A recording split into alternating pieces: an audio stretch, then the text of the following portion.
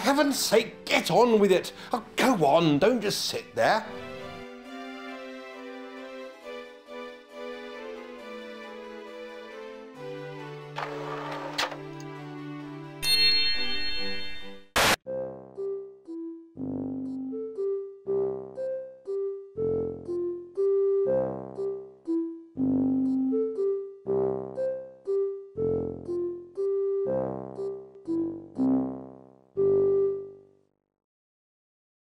Oh boy, it's a point and click. And it's fucking Starship Titanic. If you aren't aware, Starship Titanic is the brainchild of the late great Douglas Adams, author of the Hitchhiker's Guide to the Galaxy series, the Dirk Gently books and stuff, and it's all really British, like just super British. Douglas Adams made a couple of games. He made the text adventure game for Hitchhiker's Guide to the Galaxy, and that's a massive troll of a game that I don't think will make for a very good video because, you know, text adventure. Someone's never seen this show. But Starship Titanic is a massive, beautifully rendered, for the time, point-and-click extravaganza about a luxury hotel in space. The Titanic, mentioned in the Hitchhiker's Guide to the Galaxy books as a great big awesome ship that suffered spontaneous mass existence failure and disappeared, only to reappear in this game crashing into your house. Luckily, your house was quite soft. There's a book, too, not written by Douglas Adams, instead written by Terry Jones, reportedly in the nude. I can't show any pictures. This is actually going to be a hard one because some famous British comedians show up in here, and they're most well known for activating the overused reference capacitor in my helmet. I'll tell you what, this game is special. It has its own proprietary interactive language engine called Spooky Talk. So you can talk to the robots and they have thousands of recorded lines. Back in the day, this thing came on 3 CDs. 3 CDs! What's that, like 2 gig? Holy shit. So basically the ship was sabotaged and you have to go on a scavenger hunt to find all the pieces of the ship's AI, Titania, and since she's all discombobulated, so are all the robots on the ship. Fentable, the doorbot, a sometimes lucid old British butler type who is usually no help. I just hope that you can sort out these problems because none of us can.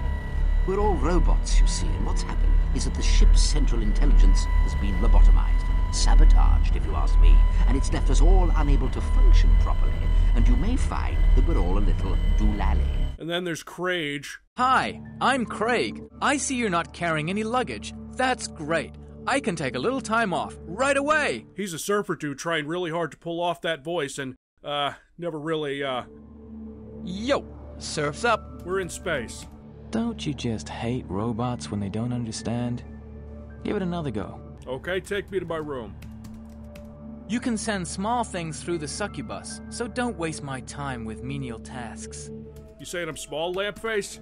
Damn these cheap translator chips. Give me that a different way, will you? Okay, you're useless. Fuck off. You know something? I'm getting really bored by some of the stuff you're coming out with. Leave! I mean, whatever, he's a fucking moron. And Marcinta, the desk bot, who I hate in her stupid bell face. You've been assigned to Supergalactic Traveler Class, Elevator 3, Floor 31, Room 15. And don't come whining to me for upgrades, because you won't get one. Nobby, the lift bot, who takes you up and down and jabbers on about things endlessly, and I kind of feel bad for him. He seems like a lonely old man, and I don't want to hurt his feelings, but I just don't give a fuck about him fighting the Kaiser. I don't suppose you were ever a military man, military woman thing? Nah, silly of me. Let's keep it simple. I goes up, I goes down. Which is it to be? The Mater D-bot, whose name escapes me at the moment, who is a confrontational Frenchman who got dismembered somehow. I'm not really going into the story here. It's impossible to explain what's going on in this game and also try and get into the story. You will die here. Here on my very own hearthrug. There's the succubus who delivers things through a tube system that makes me want to die. You've got mail. Yeah, okay. You've got the bar bot, who's completely useless. I'll get you one just as soon as you fix this loop. And then there's the Parrot, played by Terry Jones, and I hate this Parrot. I hate it. It makes me think that God is dead and that he never loved the human race at all. You are entering Parrot space. Tickets, please. Show your passports. Get a bloody move on. Give us a nut. Give us a nut. Give us a bloody pistachio. You hear him all the time. You think he'd be stuck in this cage, but no, he's everywhere and squawking and... Hey, Dad, I'm getting bored with my eyes. Got anything that'll make them bubble? Okay, so you're working around these fuckers trying to find all of Titania's pieces. 5 cores for a brain, 2 ears, 2 eyes, a nose, a mouth. So 11 pieces. So you get on the ship and Marcinta sets you up with a terrible room. Well, you certainly won't like the room you've got then. You've been assigned to Supergalactic Traveler Class, Elevator 3, Floor 31, Room 15. Supergalactic Traveler Class, which means when this ship hits an asteroid, everybody in these rooms is dead, and they'll be better for it. Look at all these buttons. They each control a piece of the room, and I'm just gonna explain how this works, and you can judge for yourself if this is total bullshit. You have to pull out 2 tables and then drop out the bed, and then you have to get on the bed, and you have to watch TV to see that you want a room upgrade. Supergalactic Traveler, this could be your lucky day. Yes, you may already have won an upgrade to second class and a whole new world of luxury. And you're like, great, I want a room upgrade. Good stuff, right? So you go back to Marcinta to get out of this death trap for poor people and into a death trap for the upper middle class. Greetings, biped. Oh, I do wish they wouldn't do this. It's very bad for passenger discipline. Oh, very well, let me see. I've assigned you to a second-class stateroom, Room 1, Floor 20, which you will reach by Elevator 3. Yeah, this is nice, but I'm the only guest on the ship, and I think I deserve better. And if I want to get into a first-class room, I have to talk Marcinta into it. Okay, the robots have to sometimes be in a better mood, and to do that, you need to adjust their cell point settings, and those are in a room down the hall here, and this one is for her. They're not labeled, they're all just hints, so I just can't imagine why no one has been able to fix these robots. Be nice if I could do that, maybe get these guys in a better mood. Fuck you. Play the game, Civvie. Uh-huh. I'm just gonna try adjust your cell point settings real quick, buddy, okay? Ow. Ow.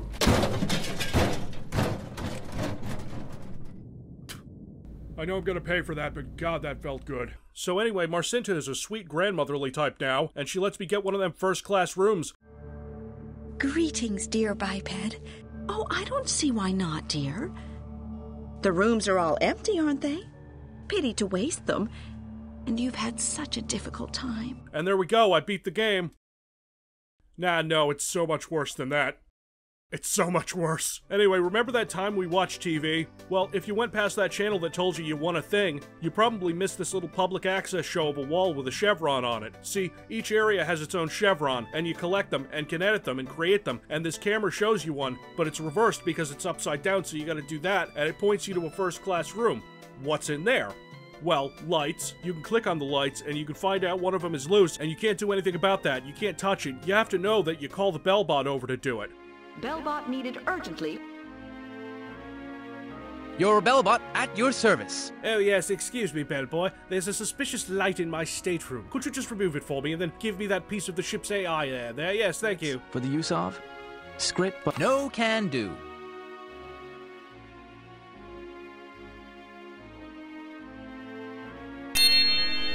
Oh yes, thank you very much. Oh yes, good chap you are. No can do. So I don't really know what I'm doing. I'm getting hints to these things I know I need to do, but you have no idea how to do them. I have 50 goddamn fires to put out on this ship, and I have no idea what the fuck. The barbot is stuck in a loop and I have to help him. The maitre d' needs me to change his music in a locked cabinet that he doesn't have the key to because it's on his arm, which is somewhere. His other arm has one of Titania's cores in it, but the music thing is necessary, and there's a music room with a console that I can't for the life of me figure out. One of the lifts is broken, I assume, because the lift bot inside it lost its head at the bottom of the ship. There's a corpse in the restaurant that the maitre d' bot doesn't want disturbed. He won't let me eat at any of the tables and is really confrontational. Sadly, Sudam, we are very busy tonight, and the other tables are all reserved. And my favorite thing, which is that I need to get a long stick to press this button to open this thing to get a hammer so I could break the glass in this room. Here.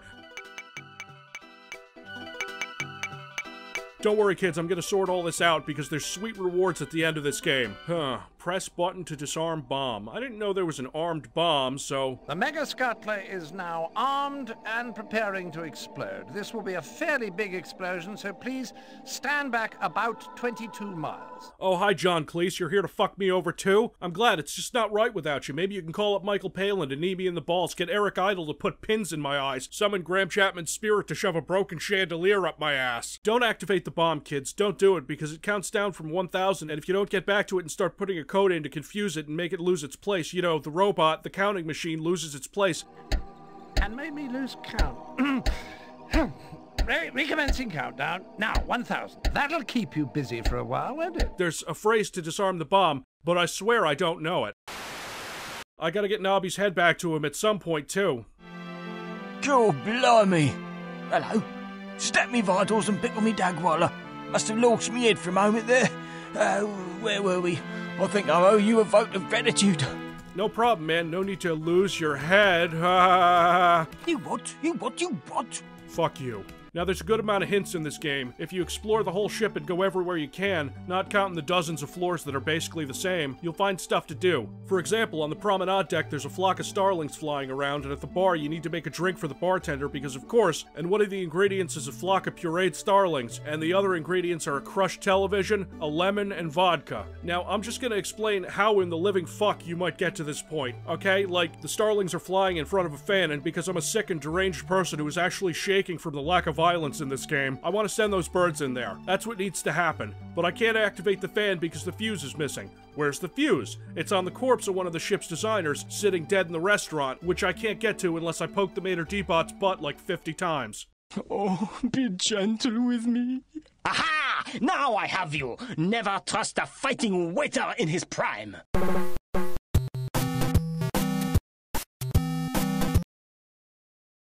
You do not arouse me. You are boring to me now. Excuse me, now I prefer to hum.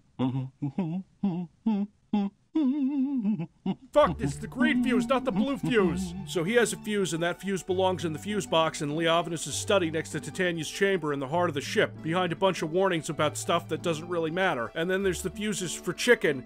Yeah, the chicken fuse. Because if you don't put that in, then the chicken dispenser in Super Galactic Traveler class won't give you what you need. And then there's a fuse for the fan, which doesn't really look like a fan icon, but whatever. And then there's a fuse for the Arboretum, where you can change the seasons. The red one? I don't know what the red one does. There's plenty of straightforward puzzles in this game too, you know, like you have to use that long stick to knock a lemon off the tree in the Arboretum, but you also have to use that same stick to knock one of the cores out, because that's there, and you have to turn the setting to winter so the canal can freeze so you can get Titania's mouth off of one of the gondola bots, which to do that, you need to have both the Mater D-Bot's arms, but they come with a key and a piece of Titania, so you gotta go to the music room and look at the patterns carved into the chairs to make the right tune, record it, then put it on in the restaurant so that the Mater D-Bot loosens up and drops those things, so then you can put the arms on the switches inside the gondola bot so that it drops the mouth, and then... Wait, what the fuck was I talking about? Oh yeah, the more straightforward puzzles. Like when you have to get Titania's ear, right? You gotta know about the parrot, and how his two favorite things in the world are chicken and pistachio nuts. Ah! Ah! The bearer of chickens! I don't think. Isn't that like me eating another primate? Because gibbons are fucking delicious. Anyway, you gotta pick up the parrot, listen to him squawk, and then put him in the succubus, but make sure to set a destination, and if you don't, it might get lost, because see... I think that got lost. You'll have to see Mother. Okay, where is Mother? In the basement. Where's yours?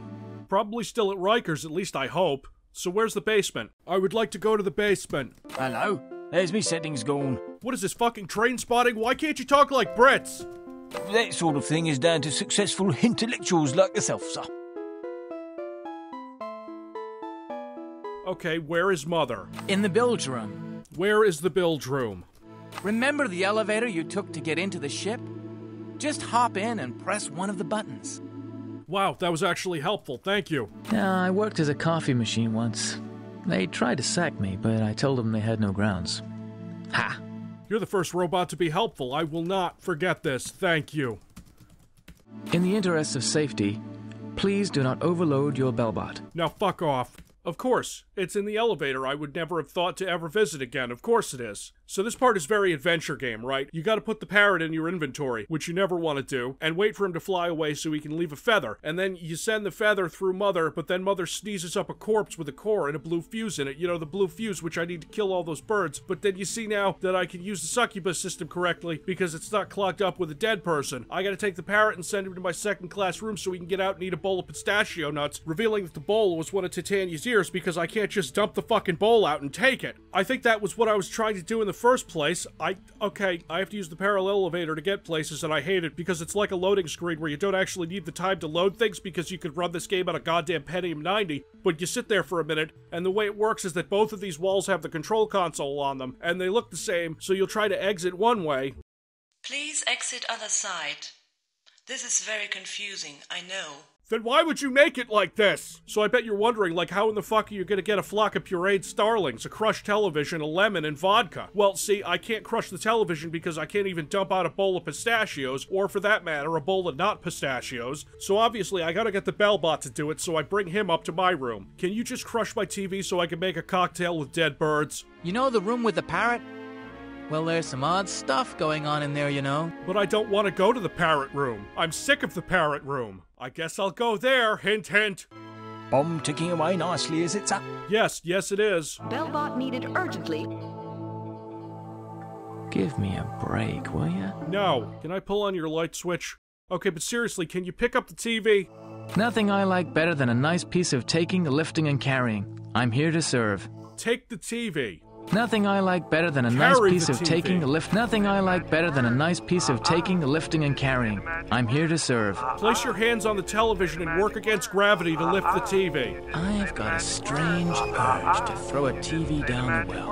I bet it'd make a radical sound. Please! God damn it! Throw the TV down the well.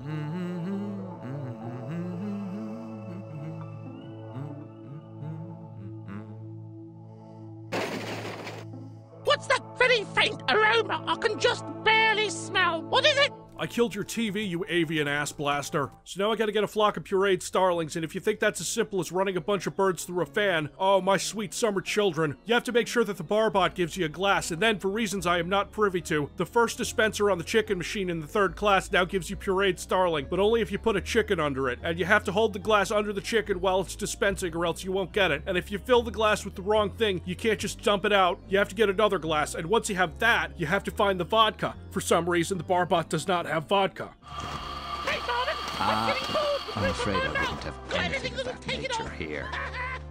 This is a lie. He is lying. The robot is lying to me. He has vodka, so you have to return to him with the 3 pieces of a 4-piece puzzle, and then, you won't even know, right? You won't even know this, but when he asks you what was in that glass of pureed starling, you better goddamn tell him, and quick, or else the whole thing is fucked. Oh, I thought it was starling puree.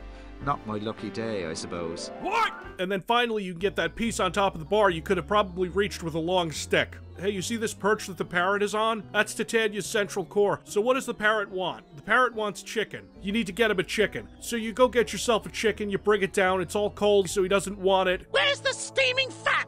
Where's the hot running grease? This is no chicken! This is some dirty, no-good health food! So you pack it up and send it through the succubus system, and the succubus, a fucking robot, eats the chicken because it loves chicken. Ah, chicken. I love chicken. Oh, whoops.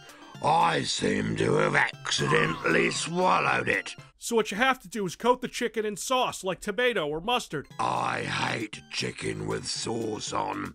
But we're getting ahead of ourselves because the sauce doesn't stay on the chicken because it's too greasy. So you have to wipe the chicken off with a napkin that you found after poking the maitre d's ass for 5 minutes. And then you get the sauce on it. But then, once you put the mustard on it, you have to send it through the succubus, back to the parrot room, take it out of the succubus, wipe the mustard off. What's this muck on it? What's this mustard muck? And don't just give it to the parrot. He's not gonna do you any favors just because you give him a chicken. Oh no, you have to lure him away from the perch with the chicken so you can take the perch. But only if you lure him on the left side, not the right, because it doesn't work otherwise. Chicken! Chicken! Ah! Be still my beating heart! Alright, you know what? I have all the pieces now. Let's just put Titania back together and get the fuck off this ship.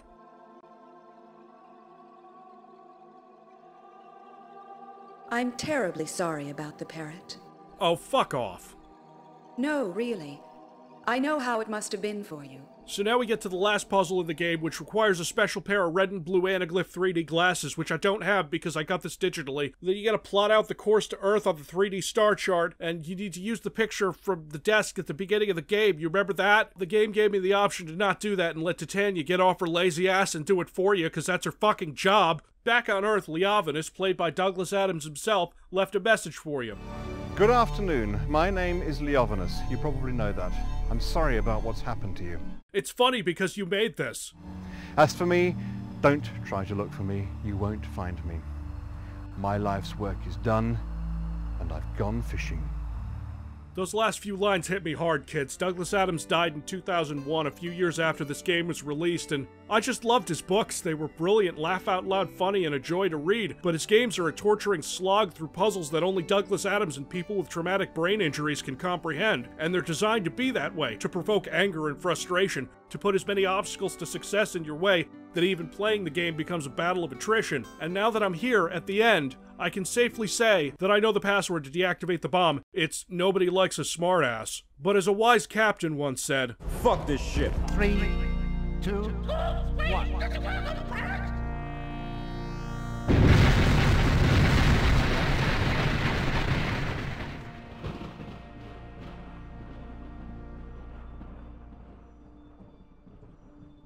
Six out of 10.